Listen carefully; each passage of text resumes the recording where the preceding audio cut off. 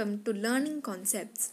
These are a part of the Ncore online mock test series being conducted by Calicut Medical College Union 2020.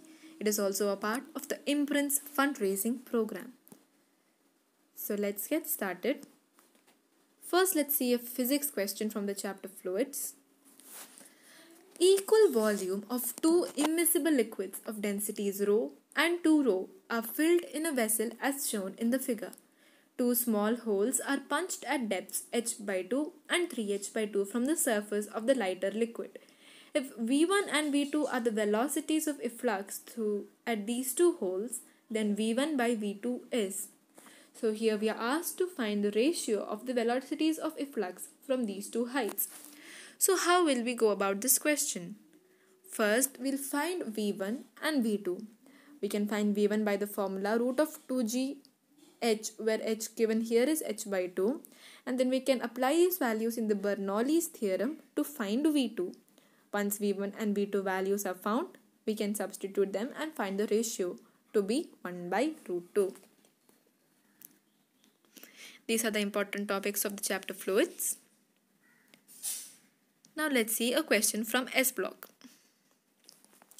The right order of the solubility of sulfates of alkaline earth metals in water is. So the answer is C. This is because on moving down, the group lattice energy remains almost constant as the sulfate is so big that small increase in size of the cations does not make any difference. However, the hydration energy decreases from beryllium to barium. This causes decrease in the solubility of sulfates as the ionic size increases.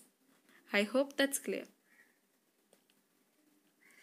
These are the few important topics of S block.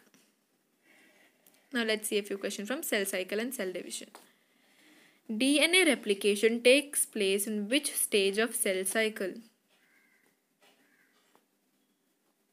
The answer is C. Which is not a feature of telophase?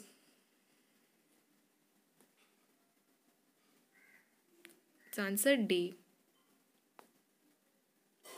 Finally, in which stage of prophase 1 of meiosis 1 synapsis takes place? Answer is B. Thank you. That's all.